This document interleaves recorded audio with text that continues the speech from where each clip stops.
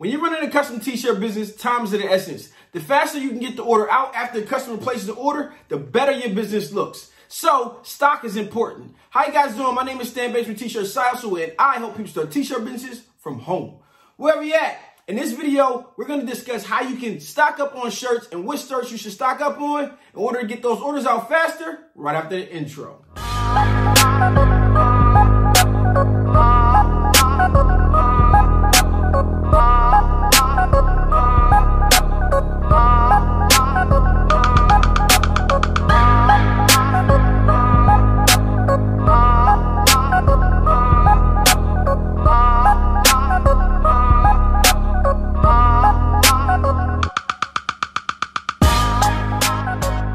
Okay, the key to everything that we're doing and going over is to build things up gradually. So we already got our vinyls in stock. We buying 5-yard rolls, which means we can get up to 15 shirts out of each color. But now we don't have any shirts in stock to even get those orders out fast. So I'm going to tell you guys where I started at, what I started with, and then what I want to eventually build up to, especially now being in the storefront. So first and foremost, when I started my t-shirt business, I did want to get my orders out fast, and what I ended up having to do is buy some stock. I personally don't care what t-shirt brand you use, whichever one you feel comfortable with. When I started, it was Gildan 5000s, pretty much on every order. Then I worked my way into the next levels of Bella Canvas, which I felt were interchangeable.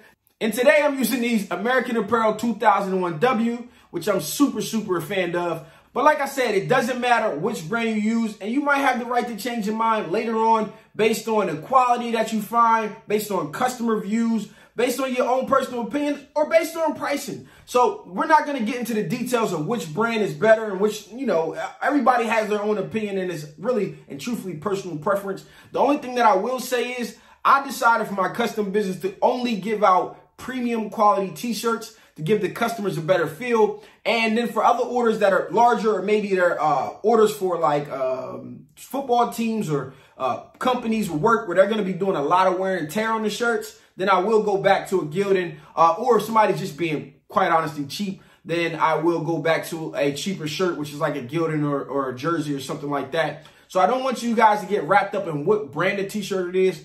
But starting out, honestly, I kind of went with 3 of every size up to 2X, okay? So when I started, what I did was I decided, hey, white and black orders I'm going to have and be able to produce fast, okay? So I suggest you only stock up on white and black shirts unless, we're going to get to the unless later. So white and black are the things that I'm going to stock. And starting out, I decided to go with 3 of every size, okay? And that was up to 2X. So 3 extra small, 3 small, medium, large, extra large, all of that above. I decided to go with 3 of them. If you're using Gildan or jersey, you're going to have to go with a youth extra large to accommodate extra small. And these are unisex shirts. And if a customer wants a woman's shirt, at that point, I would just order women's shirts for that order, and it's going to take a little bit longer. But at the same time, I would just usually suggest, hey, my shirts are unisex, so you can go a size down, and it'll give you a better fit. And usually they're fine with that unless they're super particular. But then again, they still have to wait for that shirt to come in. And like I said, we're only going to do white and black. So now we're somewhere around, we got extra small, small, medium, large, extra large, 2X. So we're somewhere around 18 shirts. And now we're just going to see how it goes. I personally will order extra larges, extra size large shirts, because I wear a size large, and if I felt like I wanted to make something, then I would just make it on one of those. So I always wanted to have extra larges, extra size large around. You got to get very particular with your sizing, even how you text it. They want 2 extra larges, and you misread that for 2 XLs. So I kind of actually make people, this is good because this is on the fly a little bit, but I make people say, hey, 2XL dash, and I'll send it to them, small dash, medium dash, extra large dash. Like, I would go through that list, copy it. I'm like, copy and put your sizes next to it, just so that I am clear that you want 2 extra larges and not 2 extra large shirts. I've made that mistake in the past, so this is something good that you guys can learn from in this video, which really wasn't even planned. So now you started your business, you're out small, shirts don't cost that much if you're getting them from different places. But again, like I said, we got 6 sizes that we're going to be covering, 3 of each size. You're around 18 shirts in your business. but you slowly want to build that up, okay? You want to pay attention to which sizes are going out fast, okay? You want to work your way up to 5 of each size, 10 of each size. And in this store here right now, I'm going to try to have 15 to 20 of each size available, because when I get those rest in peace orders and people need 10 larges, I want to be able to get them out fast. And, you know, on the weekends, you really don't have time to, you know, order more and get them in, or you'll be scrambling around going to Michael's and handing out different quality shirts. Like I said, I really like to give out a premium quality, which means you should go with the Next Level 3600, the Bella Canvas 3001, or the American Apparel 2001W, which is the better price point and it's not American made. So if any of those companies watching, I think y'all might want to give me a deal. I ain't got a deal yet, but y'all might want to come over and hit me in my DMs, because it goes down in the DMs. But nonetheless, this is about you guys getting perfect content, and that's what I suggest you do.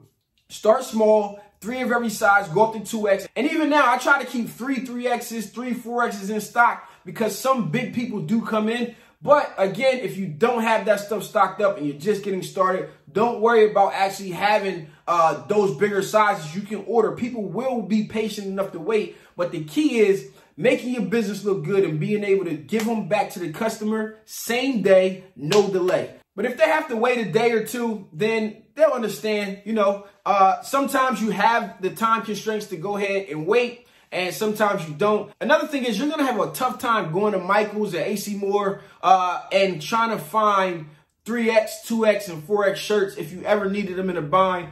So I just really suggest that you work your way up to having at least up to 4Xs in white and black. Now, let's say a custom order comes in and they need colors. Hey, white and black guarantee. You know, once you get your stock up there, I have white and blacks here. If you want a red or royal or navy or different color shirt, then they need to wait and take time to order those in. We can supply you with white and black shirts all day, every day, but I need a little bit of time to get your shirts in. I have to order them because you got a special color. And for the most part, especially if you have a home-based, out-of-the-house business, you do not want to worry about stocking up on red, royal, navy, orange, you know, purple. All of those colors will just start to pile up in your house and pile up in the corner or pile up in the drawer or wherever you're going to keep them at. And you really just don't want to have that problem or that issue. The only reason I think anybody should stock up on a color in a home business is if you're targeting a direct school or something that needs that color all the time and you're getting a lot of orders. Take the first couple of orders, place the order, and if they're going to continue to order, you have that sense, or you know, or they have, you know, ordered 5, 10 times, you can get those orders out faster. Then I would consider stocking a different color. Like, you know, my high school and my college are royal blue, so maybe I'll stock it up. We do a lot of stuff at another school that's navy and orange, so then we'll consider keeping some of those in stock. But again, that is just up to your personal preference. But I think personally, especially just starting out, all you need to stock up on are white and black shirts, and people will be more than happy. Listen, if you have not watched the series on the vinyl colors you should have for your heat press business, I'm going to link it up down in the descriptions. But if you have all of those colors, right, you can put those colors on the shirt to make it match or do whatever it needs to do. So that is my suggestion to you guys. Don't get caught up in stocking all these different color shirts. Keep it simple, keep it basic, and we're going to rock out, move forward with adding colors to the shirts instead of adding actual shirts to our business. So now I got a question for you guys. What inventory do you stock? How many do you stock? What colors do you stock? What brand do you stock? Let us know down in the comments below, because we can just bounce off some ideas. And, you know, maybe what I say is not always the best option for you guys. So let us know what things you consider and all of that information down in the comments below. Don't forget to like, subscribe, do all that good stuff. This has been your boy Stan Banks from T-Shirt Side Hustle. Peace.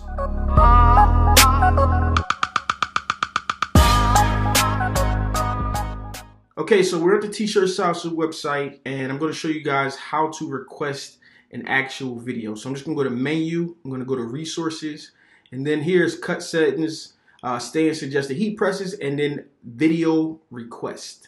Okay, here it basically just says, I'm not going to promise you that I'll get to everybody, but whenever I'm looking for an idea or something to make a video on, I will check this page and see what you guys have. This is a lot better than leaving it in the comments, although you can leave it in the comments and I'll see it.